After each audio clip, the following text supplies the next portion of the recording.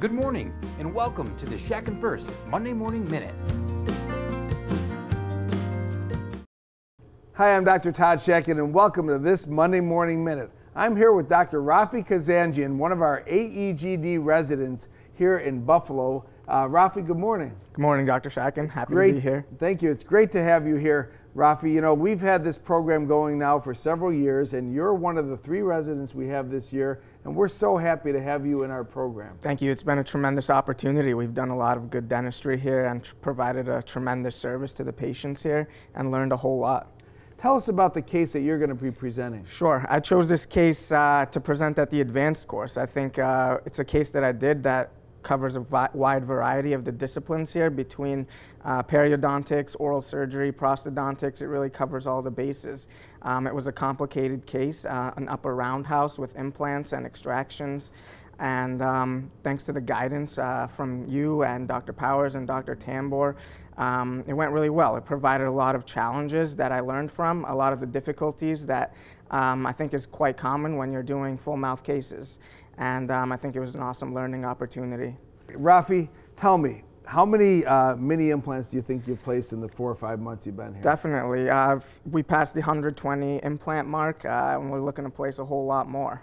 We've done a lot of those big full mouth cases, which has been a tremendous opportunity. When you were in dental school, did you ever think you'd be doing these kind of cases? No, it's been a big jump. We've done a lot of learning, even the technology we've been exposed to here, the CBCT, we've been reading those, and all kinds of different tools and technologies here that we didn't have any exposure to in dental school, so it's been great. Well, you're almost halfway through the 1-year program, and we are very excited for the second half of your program, and we know that you're going to be a fantastic dentist when you finish. Thank you, appreciate it. Thank you guys for all the help and guidance. It's been an awesome opportunity. Thanks for being here with us, and thank you for being here with us on the Monday Morning Minute. We'll see you next week. So here's an example of one of the cases that we've been working on, that I've worked on since I've been here. It's a complex case, an upper roundhouse case, and full of all kinds of issues, problems, and difficulties to think about. So I think it's something that I've learned from a whole lot. And so that's why I want to share it with you guys. I think it has some good concepts to think about when you're doing these full arch implant cases. So we have a 43-year-old male patient. He wants fixed teeth. When he comes in, his maxillary teeth, they're pretty much all carious, fractured, infected. And this is a case I kind of picked up halfway through from one of the other residents from last year. So they saw him originally. He had his maxillary teeth extracted, and he had mini implants placed, and he had a denture delivered there. So his chief concern when he sees me for the first time, he's ready for his fixed teeth. He wants to get started on that. Oral hygiene, not good. So we can see the medical history next. He's got hypertension, epilepsy, convulsion, but it's well controlled. He says that he doesn't take his medication anymore, and he hasn't had a seizure in many years. And he's a smoker, a long-time smoker, which we can see has definitely contributed to his oral health. He says he's switched to vaping. See if that helps. His clinical exam, extraoral, everything pretty good shape. Lower teeth, all his upper teeth are extracted, but his lower teeth, again, fair prognosis. There's a lot of restorations there. There's a lot of crowding, malocclusion, and so it's all stuff to consider there. Here's how he showed up to us originally. These are the top teeth that I was talking about. Lots of heavy restorations over the years, lots of infections, radiolucencies here, and this also makes it challenging for when you're placing any immediates. When you're curetting here and trying to find good bone, it's quite difficult to do on an immediate case. But when we tried, we found 4 spots for mini implants on that day, and 3 of them survived there. So when he showed up to me, this is the scan that I took. So he's got 3 minis hanging there for his denture, and he's got that lower dentition. You know, we went through scalings and some restorations, trying to do everything we can to keep those bottom teeth in good shape for now.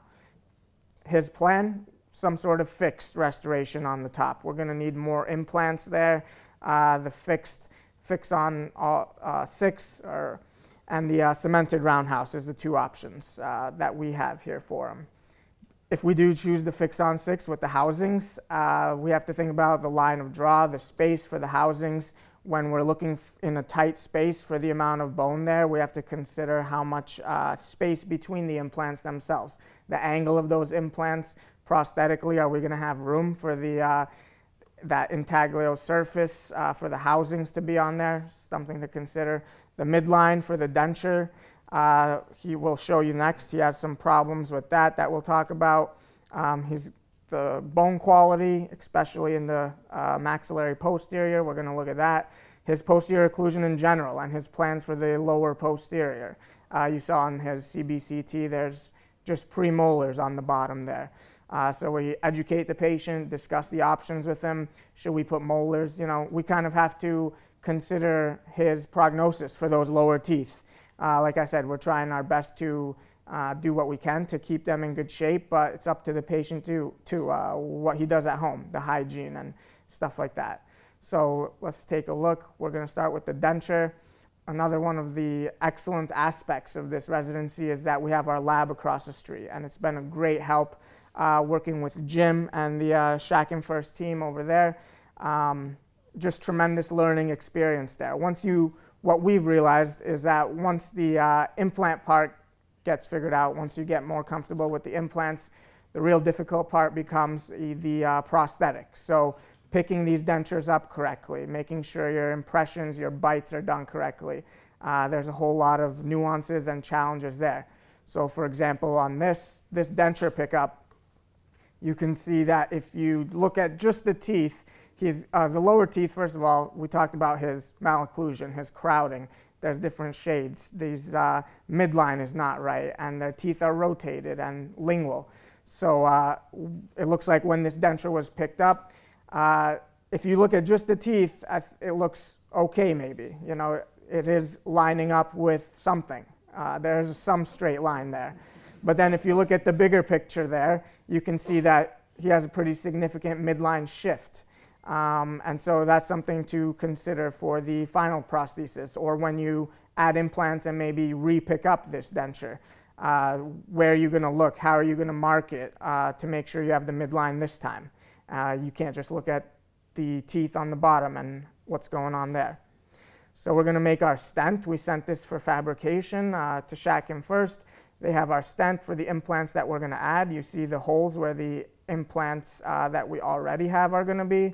And so we add these. And so talking about the fix-on 6 option, some of these implants, we're drilling just where the bone is. You know, we're trying to find, we're still in a place where he has a very thin ridge, thin bone, and not a lot of space to maneuver. So some of these implants, the angulation is difficult for a fix-on 6. The proximity, you know, maybe these two right next to each other for in the 6, 7, 7, 8 position. It takes some significant changes for the lab work. So maybe that's why we thought a cemented option for the roundhouse would be better for this. Another good aspect of having the lab across the street, while the patient was in the chair, we placed those implants, had him wait for a little bit. And we took an impression, our PVS impression, right there, that's his denture. And we took the bite, recorded the bite, sent that to the lab for them to mount it. And we got to wait a little bit. And the patient was fine with that. He's comfortable in the chair. And so the lab mounted that. That saves us a wax rim step. So the next time the patient comes in, we can do immediately the try-in for the upper roundhouse. So saves us an appointment, saves the patient an extra visit there. That's our Regisil on the bottom, recording the bite with his premolars and his own denture with the PVS material inside. This is an example of another way to pick up the denture in these temporary situations. So we're going to send him home with his same denture, and those same housing problems, the pickup problems, they could be a factor again if we try to re-pick up his denture. So this is an example. This is not the same denture. This is someone else's lower denture, but the similar concept. While he waits a few weeks for the try-in and for the final delivery, we hollowed out the inside of the denture and picked it up with Regisil. So this goes right onto the implants. and it's a secure, stable fit for something that's going to last them, 2 weeks until the try-in, and then until the permanent. So that's an important factor to think about for what we're going to send the patient home in. Here's our post-op CT. So we have 1, 2, 3, 4, 5, 6, 7, 8, 9 implants in there now. And you see my vertical marker there on the left posterior. I put that there on purpose as an example to show you the bone that we're working with. So right behind that implant, if we want to put something else, there's absolutely nothing there. Posteriorly on both sides, there's really no more room there for another implant to be placed. And so here's our try-in. Here's our stone model from the lab, and here's our up to the first molar roundhouse try-in. And so here's how it looks on this view. I think is important when you're looking at this. So if we're going to have the molar there, we have that cantilever, and not all of the implants cover as posteriorly as we want. So in terms of educating the patient, talking to him, we can do a molar on the bottom. Then we'd have molar MDI supported molars hitting that cantilever. So is that going to be a problem? Maybe one day eventually the prognosis of his lower teeth, it's not good. And maybe he does a roundhouse on the bottom too. That would be ideal. So then when we're planning the implant positions for the bottom, it's another thing to consider there. And so I think this view is very valuable, very helpful to see what the kind of occlusion we're dealing with there. Here's our example. I think the midline, you'll notice, different, definitely shifted back over to the left where it should be. Here's our side views of that cantilever. Basically, we're going to have that one molar hanging for the time being. Moving forward, we'll determine what he plans to do for the bottom, and we can make the best decision with the patient and with us on what we think we can do for that. Here's our try-in. Looks like the midline is in good shape now. And then here's our final results. So we have that cemented roundhouse. We begged the patient not to do a bleach shade because it tends to be very bright. I told him he really wanted a bleach. He said as bright as possible. So I said, okay, we can try bleach 4. And then he called me during the week and he said, I've been Googling it. He literally has like the shade guide up on his Google search. And he's like, I think we should do bleach 3. And he's happy with it, but it is very white and very bright, and something should be done about the bottoms eventually too. But that's it. That's my case. I think it's a whole lot to talk about there. Hi, this is Fitz. Just wanted to remind everyone to sign up for our introductory mini dental implant course Friday and Saturday, February 4th and 5th.